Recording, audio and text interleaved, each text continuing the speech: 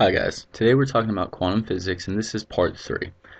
So in this problem we've got the work function here phi for titanium is 4.33 electron volts. Convert the value of the work function from electron volts to joules. So this is really easy if you know that electron volts times the charge of an electron is going to give you joules. Conversely, if you had joules and you divided it by an electron, it would give you your answer in electron volts. Okay, so and to prove that, I put these equations here, and so what you can do is you can say joule is kilograms times meters squared divided by seconds squared, and a volt is kilograms times meters squared over amperes times seconds cubed. And then of course, since this is an EV, we have to put the E, which is going to be 1.6022 times 10 to the negative 19th ampere seconds, which is the same thing as a coulomb. So if you notice, the only difference here, so we can cancel out this A, cancel out the A, that S is going to be left with S squared, you can cancel that out, and so now we have the same thing, kilograms times meter squared over second squared, kilograms times meter squared over second squared, and the only difference is this number right here. So all you have to do is take your answer in electron volts, multiply it by this number, and you now have joules. And so I did that over here. So we got 4.33 electron volts times 1.6022 times 10 to the negative 19th ampere seconds. Well, it won't be ampere seconds anymore, but it's going to give you this answer, 6.94 times 10 to the negative 19th joules. So this, for part A, is going to be 6.94 times 10 to the negative 19th joules. All right. For part 2, find the cutoff frequency. So you've got your equations over here, and we've got the cutoff wavelength is equal to h, or Planck's constant, times c over our work function. So let's write that. So we've got wavelength, cutoff wavelength is going to equal h times c divided by our work function. All right. Now we need the cutoff frequency, which is right here. So we know that this wavelength cutoff, or the cutoff wavelength, is equal to c divided by the cutoff frequency. So what we can do is we can replace this with that. So now this equation is going to look like this: c divided by the cutoff frequency equals h times c divided by our work function here.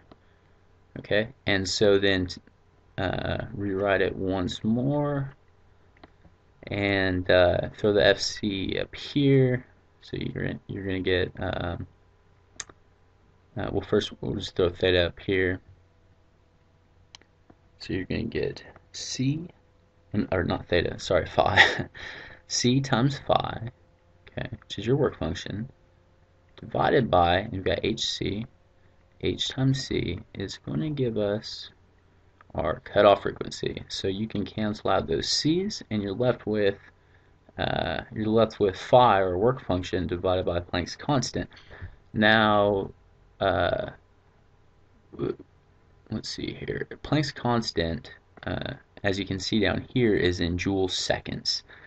And so for part A, we converted this work function into joules. So joules divided by joule seconds is going to leave us with hertz.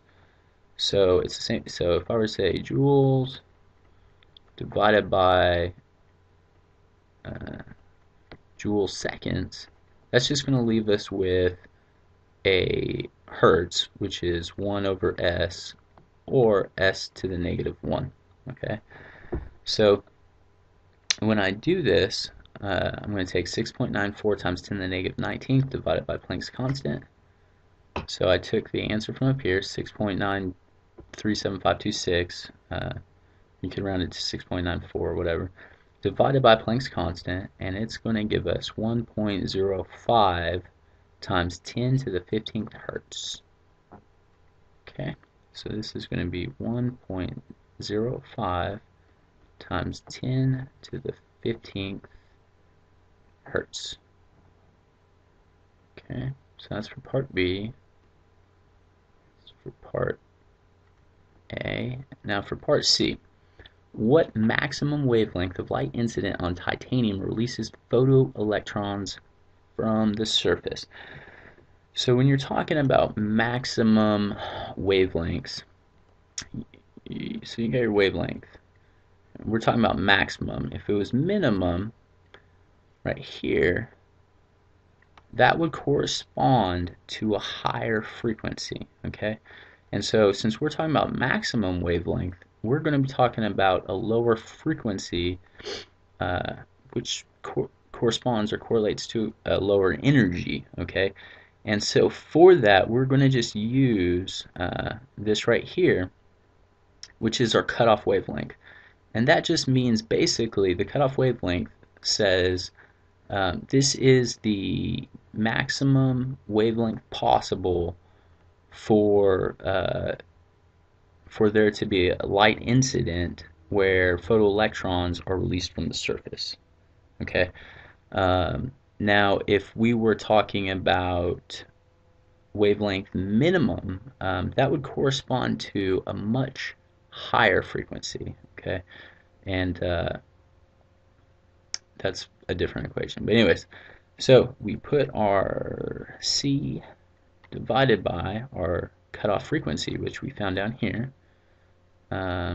So 1.05 times 10 to the 15th hertz. And that is going to give us, so I took C, 2.9979, and then divided it by our cutoff frequency, and this is going to give our cutoff wavelength, so 286 nanometers. 286 nanometers. Okay, so this is for part C. Alright, for part D, if light of energy 8 electron volts is incident on titanium, what is the maximum kinetic energy of the ejected photoelectron? So I have this equation down here, and it says kinetic energy max is equal to h times the frequency minus our work function. Now, we know the work function is going to be this 4.33 electron volts. So let's just put this in here, minus 4.33 electron volts. Right. Now we have, it says light of energy. Remember, energy is E, okay? So it's 8 electron volts. And we know that, so we find HF, and HF is equal to E. So you just take 8 minus 4.33, and you end up with 3.67 electron volts. Okay.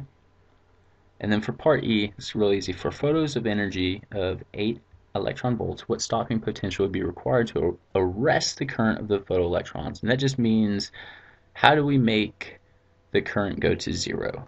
And to do that, you just take the negative of your Ke max. And so so this equation here shows that Ke max equals electron delta Vs, and that just means, and this Vs is your stopping potential, and it's going to be in volts, okay? So you just take whatever your Ke max was, and instead of having it be electron volts, it's just going to be in volts, and that will make your current go to 0. So for part E, it's just going to be 3.67 volts. And that's how you solve that problem.